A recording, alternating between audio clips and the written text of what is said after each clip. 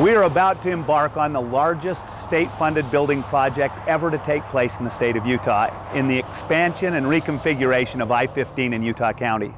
This project is critical to our economic survival in Utah County and our quality of life. Years ago, during the budget shortfalls, transportation money was taken for education and other government services, thus putting us vastly behind in this transportation infrastructure so important to our economy. Over the past several years, we have had critical debates on how to fund our transportation infrastructure.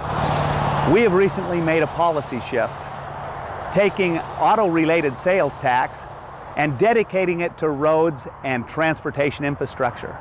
This will give us a steady revenue, allowing us to take on projects like I-15 reconstruction in Utah County, servicing the bonds and allowing us to complete these projects.